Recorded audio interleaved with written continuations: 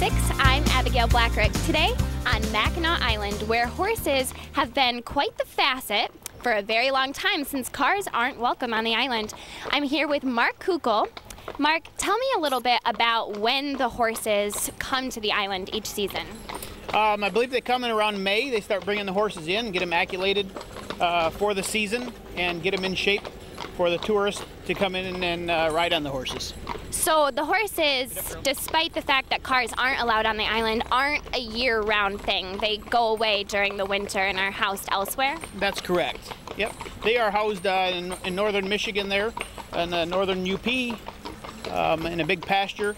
They take them off, and I believe about 12 horses are stay here all winter long. So how many horses are on the island in total, usually at the height of the season? In their full capacity, I believe there are around 500, along with the residential horses that are here as well. Terrific. And so you guys come here every year for the past 10 years you've been here. And so what would you say your experience with coming here has been?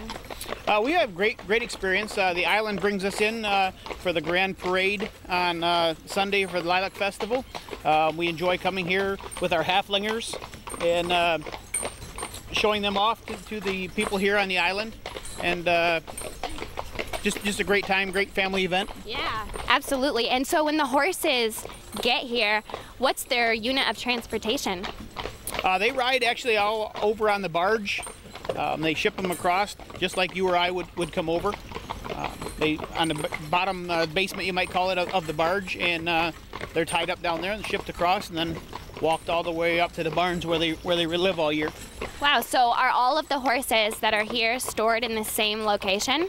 There's different barns all over the island here that they keep the horses at. Terrific. And so where all can horses be found on the island? If somebody were visiting and they wanted to see the horses, where are the more common places that they're found? I believe the bulk of the horses are at the Carriage Tour barns, which is up north of the Grand Hotel. There are 3 big, large barns up there that the horses stay at. Great. And so being on Mackinac Island, obviously, people will see tons of horses, and being that that's not something that is typical, I can imagine many people would want to pet the horses, interact with them, and come up and see them. So what would you say, as somebody who's driving them, are the tips that you would have for those people who might want to touch the horses in general? Just the tips, I would say, ask the driver of the horses if it's allowed, or if they think the horses would be able to be pet. They are work animals, so they do have a job, and their job is to haul people.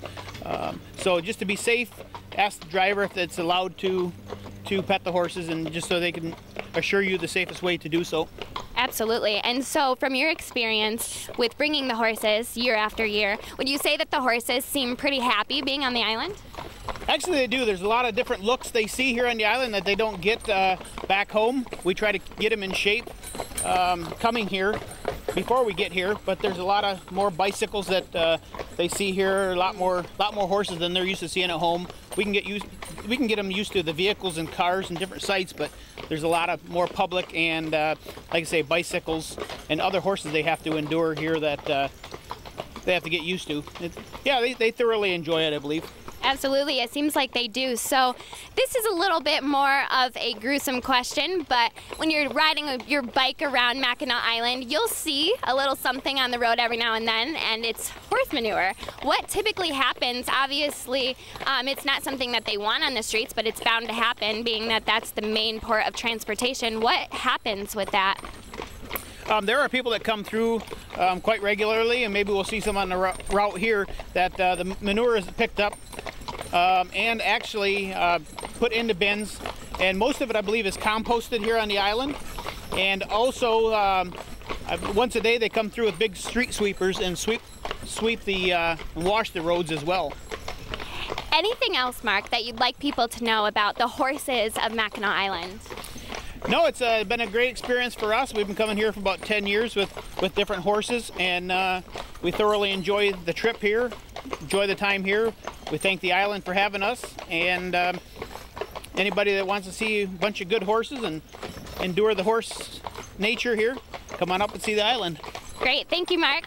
Thank you. On Mackinac Island, I'm Abigail Blackrick with My News 26.